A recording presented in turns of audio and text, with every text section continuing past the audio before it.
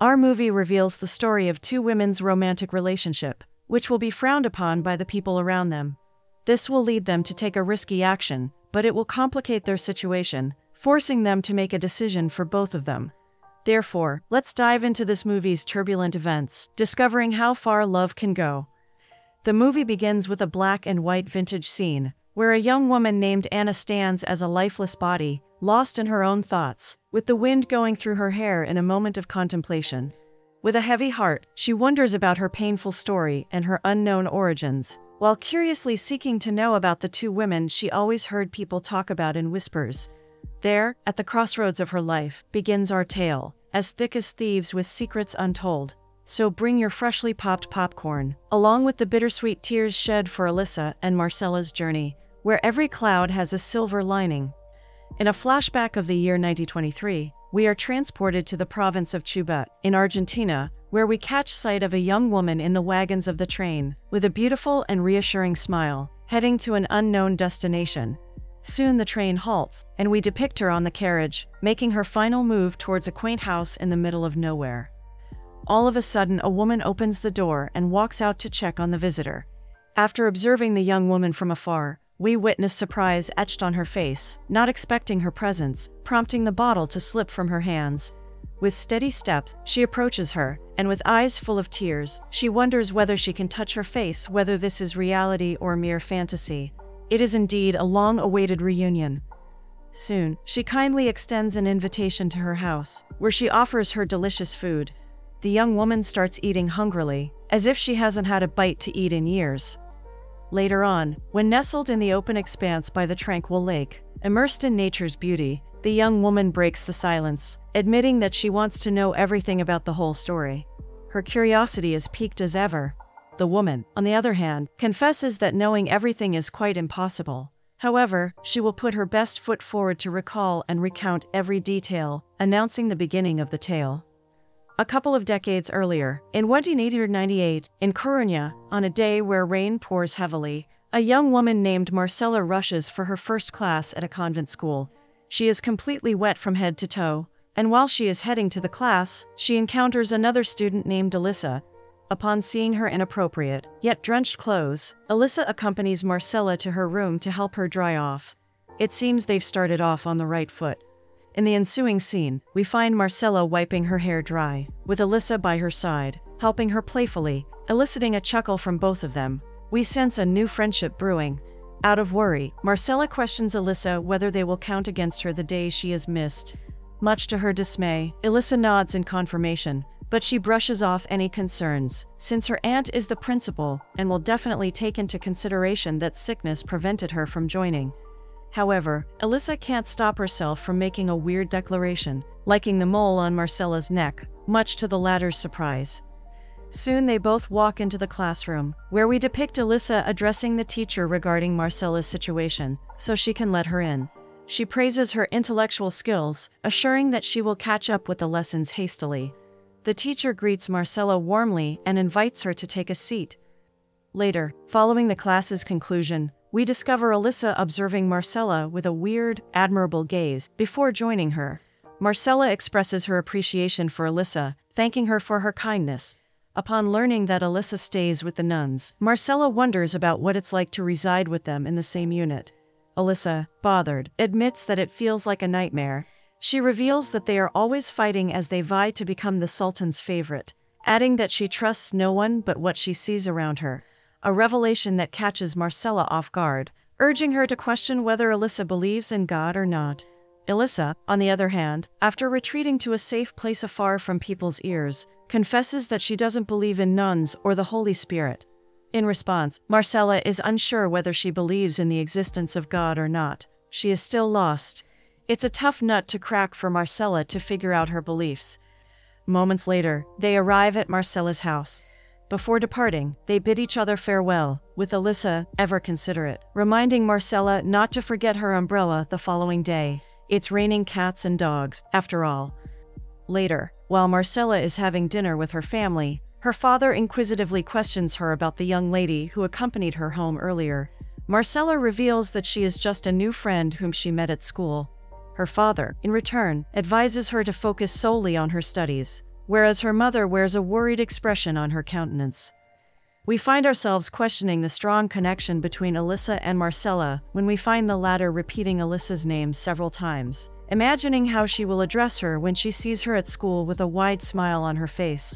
It's like she's over the moon thinking about her new friend. In the following scene, she takes her umbrella as she departs for school. However, at the door, after a second thought, she changes her mind and leaves it. When she arrives at school, Alyssa finds her completely soaked once again. Therefore, Alyssa takes her back to the room and starts drying her off with her delicate hands, much to Marcella's delight as we capture them looking at each other. After the class, while they gather again in the garden, while their classmates sing in harmony, Alyssa takes advantage of the moment to take Marcella to her room, her sanctuary from her aunt and the nuns. Once in, Marcella expresses her amazement with her lovely chamber. Alyssa reveals that everyone wants her to find a suitable man and get married immediately, but she sees it as a last resort. It seems like Alyssa wants to keep her options open. Marcella, on the other hand, discloses that her father believes that school is a waste of time and teachers aren't respectable, and instead she should marry before someone gets her pregnant.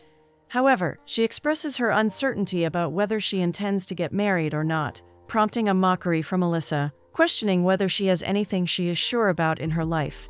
With a heavy sigh and after a few moments of silence, Marcella confesses that she spent her childhood in an orphanage in the worst conditions: poor quality food, a low-grade dorm, and unfair treatment. Until suddenly, when she turned 10 years old, a woman appeared out of the blue who claimed to be her real mother and took her to her house, where she found a man acting like her real father.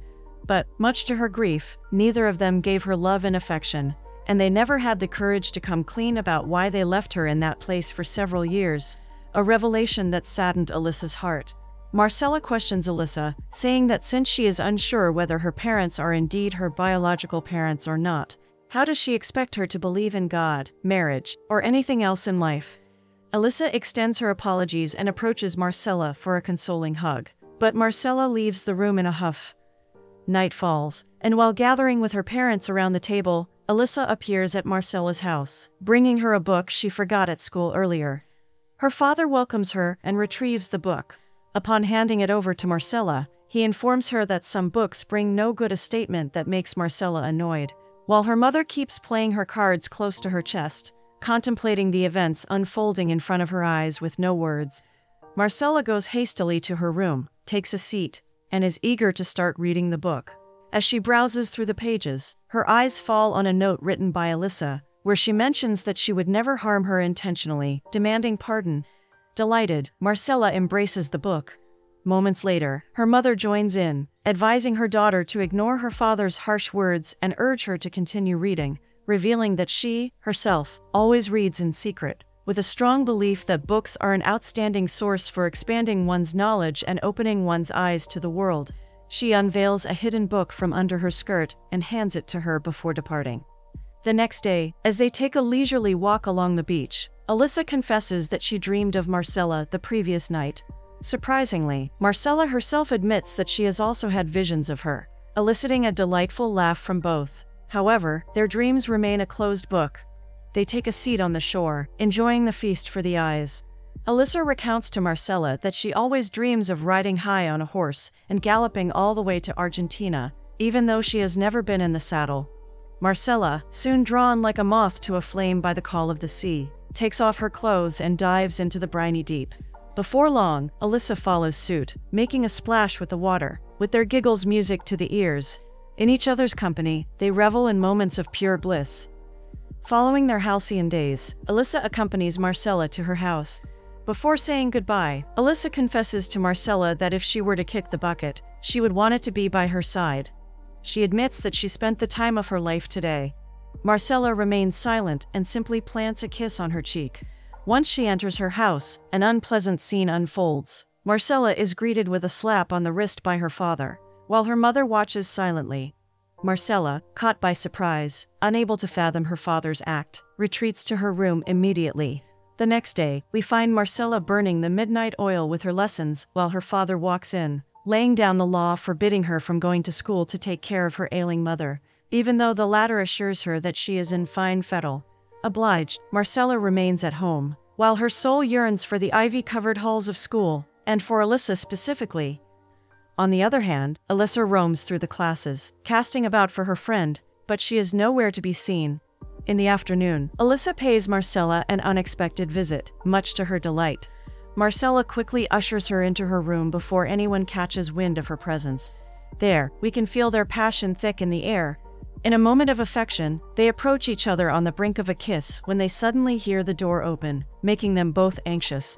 Moments later, Marcella's father storms in and finds Alyssa hitting the books with the lessons that Marcella has missed throughout the day. However, he ends up showing her the door. The following day, when Marcella is about to take her leave for her classes, her father puts his foot down, mentioning that she will no longer go to that school, but to a boarding school in Madrid, much to her astonishment. However, she turns a deaf ear to his words and tries to make a break for it. Yet her father manages to stop her in her tracks by throwing her to the ground and holding her, while her mother witnesses the scene, sobbing uncontrollably. More than 4 weeks have passed, and both girls write letters to each other consistently. Alyssa confesses that everything around her reminds her of Marcella. She expresses her profound sense of miss for her smell, her face, and her presence. She reminisces about their enjoyable times together and their shared laughs, wishing to be by her side and feeling like a fish out of water without her. On the other hand, Marcella herself admits that Alyssa has cast a spell on her soul and body, and she keeps imagining them both laying with love-written letters. She confesses that she always embraces the letter before opening it, a longing spirit. However, her words soothe her pain, like a balm to her soul. However, she fears that one day she will receive the short end of the stick and stop getting letters from her. 3 years later, Alyssa succeeds in accomplishing her dream to become a teacher, working in a Spanish village. One afternoon, while we depict her teaching children, she receives an unforeseen visit from Marcella, which fills her with immense joy, like a kid in a candy store. They greet each other with a tight and passionate embrace. Later on, Alyssa invites Marcella to her home, unaware that the walls have ears, as an elderly woman from the village watches them. Marcella settles in, learning that Alyssa has been making several drawings of her. We can sense their desire as they approach each other, sharing a long-awaited kiss. With delicate touches and smooth caresses, their breaths intensify. They lay on the bed with their bodies intertwined, sharing their first intimate moments on cloud 9. Later on, Alyssa, out of longing, urges Marcella to apply to nearby school, seizing the opportunity to meet often. Time passes, and Marcella manages to teach close to her beloved, Alyssa. One afternoon, as they make their way home with their laughter echoing through the air, they unexpectedly encounter a peculiar woodsman and his companions, casting them curious and unsettling glances. In the following few sequences, we catch sight of their joyful moments, sharing love and devotion. Days go by with their bond getting stronger. One night, they both attend the village's party. We witness them enjoying the atmosphere, swaying with the music, and savoring food. All of a sudden, a woodsman approaches them and invites Marcella to dance. Initially, Marcella refuses outright, but with his persistence, he eventually coerces her to join him on the dance floor. Later, after leaving the party, Alyssa demands that Marcella blend in with the crowd to avoid any problems. Meanwhile, the woodsman listens in nearby, seeing that afterwards they both start dancing happily, close to each other. The next morning, as the two young ladies head to the river to wash their clothes, they begin to notice that the women of the village are throwing stones at them. In the following scene, we depict the woodsman heading to Alyssa's house, looking for Marcella, determined to invite her for a dance. But Alyssa receives him and informs him that Marcella won't accompany him. Then she shuts the door on him. Out of rage, the man keeps cursing Alyssa, while hitting the door and calling for Marcella. However, he is only met by silence, which prompts him to leave soon, frustrated. In the ensuing scene, once Marcella steps into her classroom, she discovers that most of the children have stopped attending her class, taking into account the women of the village have rejected her, much to her annoyance. Meanwhile, while in the forest gathering firewood, Alyssa gets stoned by several people, caught in the middle. Hours later, Marcella rushes back home in terror and starts treating Alyssa's wounds hastily, tending to her injuries. Days go by, and the two lovers start disguising themselves to avoid any possible harm from people disguised as innocents. Until one night, Alyssa, unable to take it anymore, decides to take action and put an end to their misery. She will be heading to Buenos Aires for a while to resolve the situation. Days pass, and the neighbor finds out that Alyssa is missing. One day, when Marcela is depicted gathering her laundry, a woman approaches her, wondering about Alyssa's whereabouts.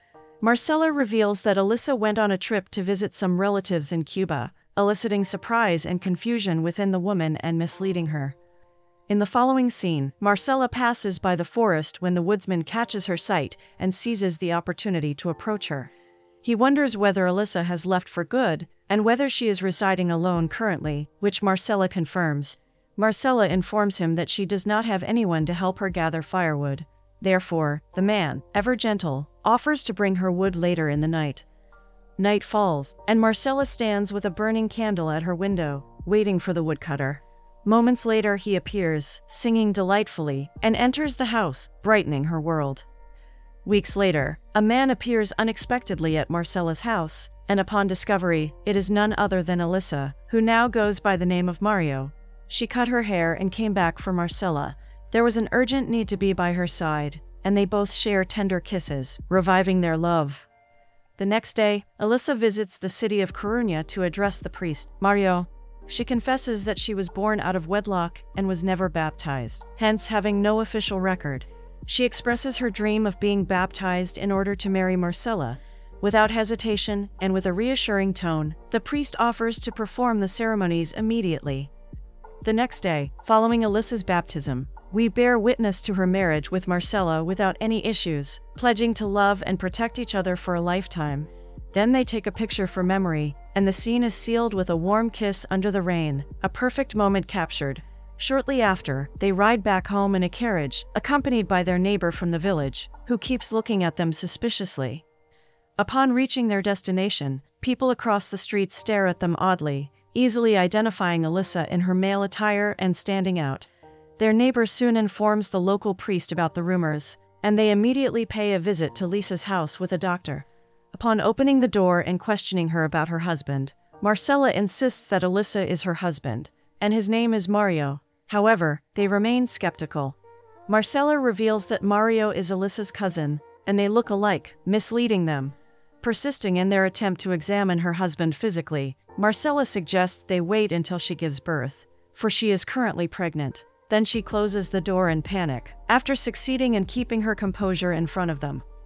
Afterward, Marcela holds Alyssa's hand tightly and expresses her desire to move to Buenos Aires, to avoid further scrutiny and to escape the storm. Soon after, we hear the chaos and the glass smashing. The villagers gather outside their house, shouting, throwing stones, and demanding they come out, baying for blood. Unsure of what to do, they both embrace each other in dread, caught between a rock and a hard place. Days later, the priest calls for Alyssa, confronting her following the villagers' accusations. Alyssa, on the other hand, assures him that the news spreading is none other than slander, a pack of lies. He blames her, calling them liars and condemning them to hell, casting the first stone. In an unexpected twist, the priest calls for the authorities to press Alyssa against the wall, putting her in the hot seat. A doctor soon joins in to confirm Alyssa's gender. Unable to bear the pressure, and with tears streaming down her face, once they learn that she is a girl, Alyssa reveals that she is intersex. However, enraged, the priest curses them both, adding fuel to the fire. The next day, news spreads of their marriage as the couple flees the village, spreading like fire.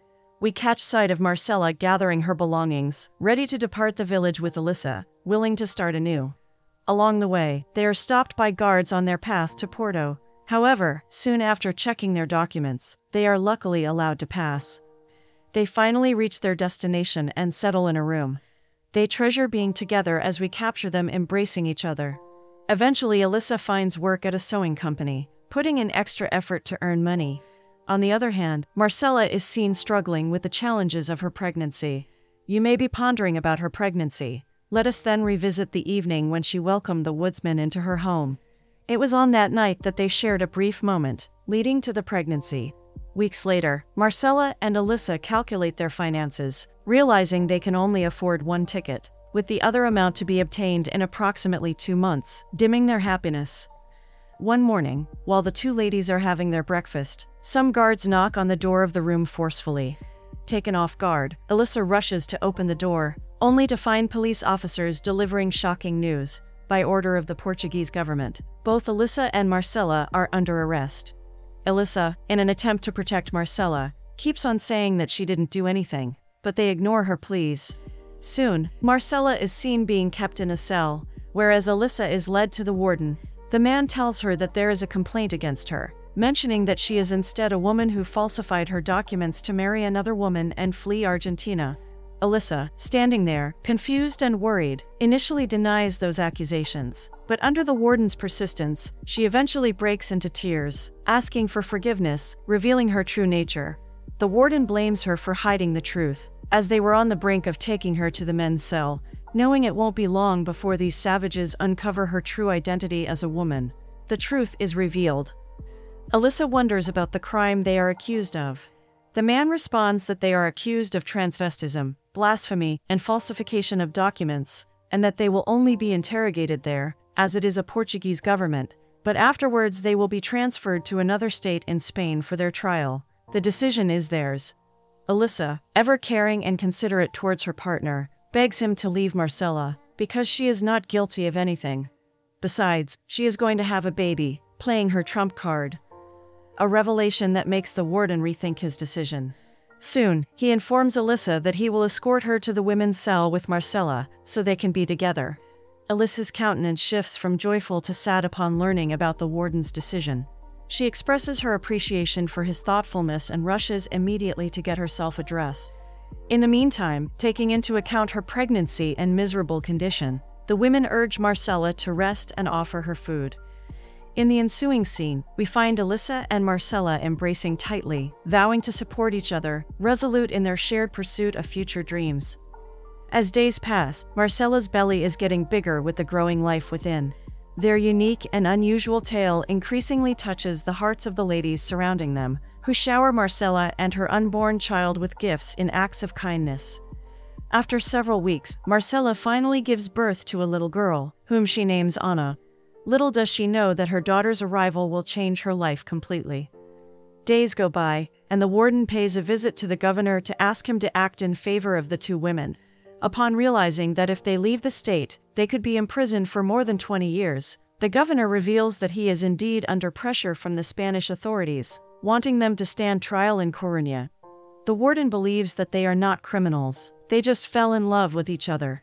Upon learning that Marcela gave birth to a little girl, much to the governor's surprise, since his wife also feels sympathy for them, he orders the warden to do everything possible to help them, but within the law.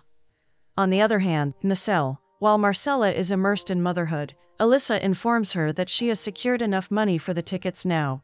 However, Marcela believes that if they leave, they will only be jumping from the frying pan into the fire. All of a sudden, the baby starts crying non-stop, and soon they both realize that there is something wrong with little Anna. They take her hastily to the infirmary, only to find out, much to their dismay, that she has pneumonia. This urges the nurse to take Marcela and her daughter to her house to provide them with better care and help alleviate the baby's fever. A stitch in time saves 9. Days later, the warden informs Alyssa that he can no longer keep them in his house, and also acknowledges that if they leave, they will be deported. However, he has thought that he could help them escape on the boat without their documents being checked, giving them a lifeline. While this lifts Alyssa's spirits, the man cautions that it is just a mere guess. The next day, both Alyssa and Marcela start getting ready, but strangely, Marcela is discouraged.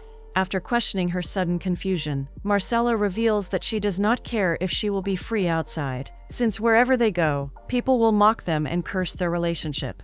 Therefore, she believes that they have no escape, and she cannot let all this happen to her daughter and make her life a living hell. Alyssa grabs her face and assures Marcela that if she wants to stay alone with her daughter, she will understand. However, Marcela gets furious and confesses that she wants to leave her daughter behind for the sake of being with Alyssa, a heartbreaking decision. In the subsequent scene, they head to the warden's house to leave the baby, saying goodbye and expressing gratitude for everything, a bitter pill to swallow.